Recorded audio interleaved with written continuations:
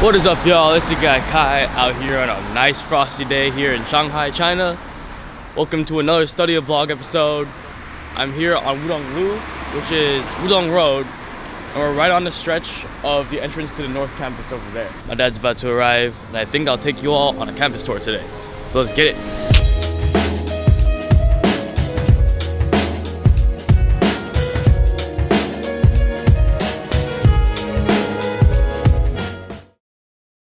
Yep, there he is. Hey, how was it? Finally. Yeah. Well, since Dad is here for the weekend, I decided today would be a good day to show him and you guys a little bit about the campus. Today we'll get into a pretty comprehensive little review of Fudan University. Let's go. Yeah. So this is most of the foreign student living area. I think you can tell because we're blue. So that's the main building, and then these are the sub buildings. This is generally more well maintained, and then these they're nice, but there's no elevators, and I feel like they don't maintain them as well. Like, I've heard a lot more horror stories about the apartment being really nasty when people came in, but when I got into my room, it was super nice and super clean. Where's your room? Which side? I'm on the 5th floor. Oh, over there? Yeah. Have you seen this side yet? Yeah, I've been into some of the rooms. So if you guys have a choice, just try to cop a main building because I feel like you'll have a better time. But sub buildings aren't bad either. Yeah, Mom. Yeah, they're just cats everywhere. Like specifically in this perimeter. No, it's like a bunch of stray cats. They're the guardians. They've got us foreign students fenced off with electric fencing and all that. The guards are actually pretty anal about who they let in and out. They'll usually ask you for your room key. And over there, you got Guangha Tower. Pretty much the icon of the university. Super huge, 28 floors. And that is essentially the middle point of Handan's North Campus. So at the moment, FSA dorms are pretty much all the way north. So that's how you know you're at the very top of the North Campus. You can see the FSA building over there. And this is the canteen. So it's less than like a 5-minute walk. There's the main building, and this is our gym right here. And it's not really too obvious what's what. There is no sign saying it's a gym. So this is the North Gym. Now you know. I had no clue when I first got here. A good amount of weights in there, not the best.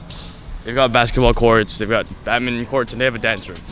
So yeah, this is basically that stretch that you're gonna have to walk down every day going to class. There's still bikes and mopeds. Laundry?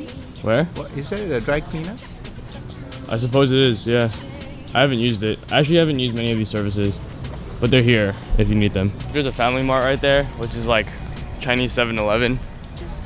So you can always just grab a drink or a bite to eat before you head to class. There's a tower right there.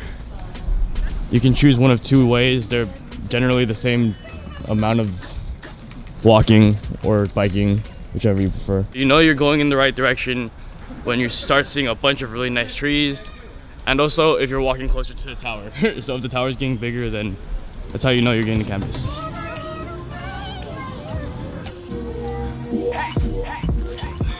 Since I've gotten here, the campus trees have been beautiful and green. It just reached October, so I'm not sure how much longer it's going to stay that way.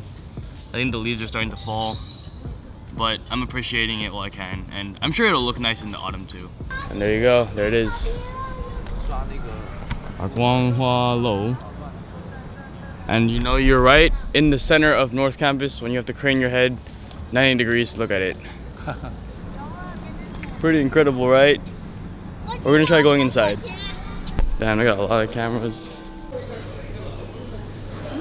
Whoa. I'm gonna let you in on a little secret.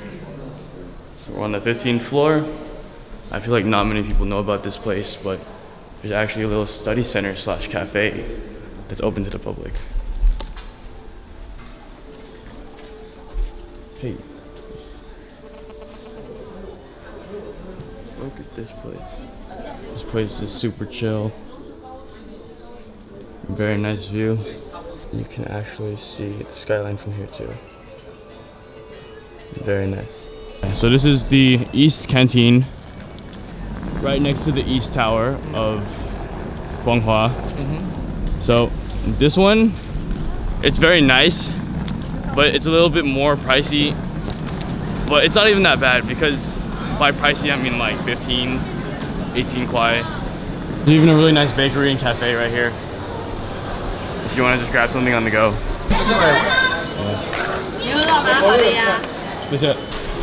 So we took a 10-minute walk from the East Cafeteria back to Wujiaochang, and now we're inside a Walmart.